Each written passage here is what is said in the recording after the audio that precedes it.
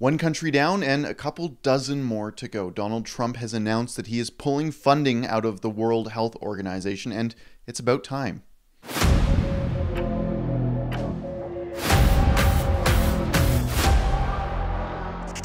We started a petition here at Rebel News. It's at whowantsout.com. You can go there to sign the petition yourself, and it was calling on Western governments to pull out of the corrupt WHO. The corrupt WHO is run by Dr. Tedros, and Dr. Tedros is in quotation marks because while that's what he calls himself, he's not actually a medical doctor. He's the first leader of the WHO ever to not have a medical degree. Dr. Tedros is actually a corrupt communist politician from Africa who's in the pockets of China and only supports Chinese actors. That's why he nominated Robert Mugabe to the position of UN Goodwill Ambassador.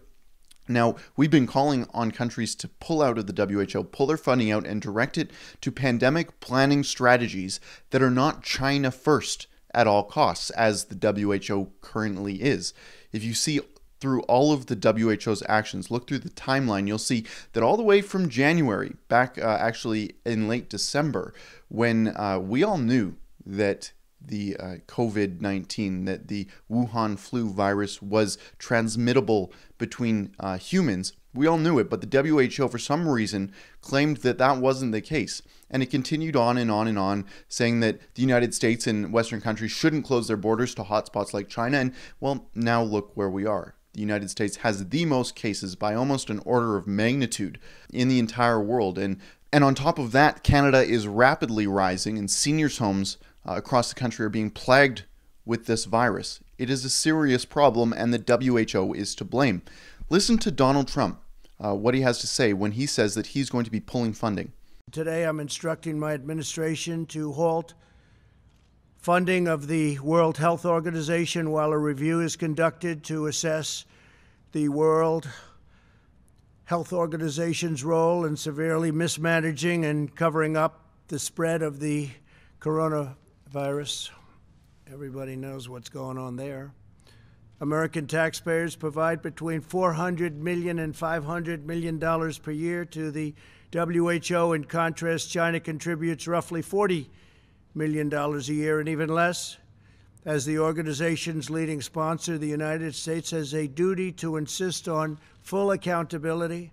One of the most dangerous and costly decisions from the WHO was its disastrous decision to oppose travel restrictions from China and other nations.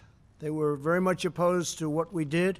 Fortunately, I was not convinced and suspended travel from China, saving untold numbers of lives. Thousands and thousands of people would have died.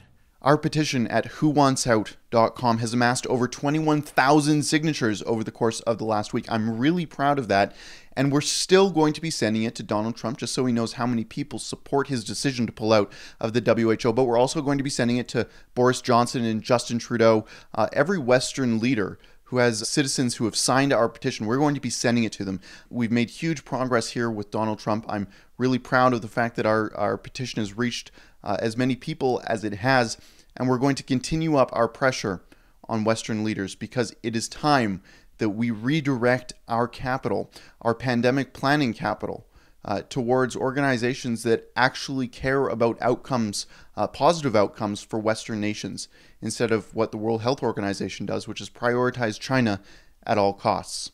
For Rebel News, I'm Cian Bexty. Thanks for checking out our coverage here at Rebel News. Be sure to like and subscribe to us, but also ring the notification bell at the bottom of the screen on YouTube. If you do that, you'll stay up to date with everything.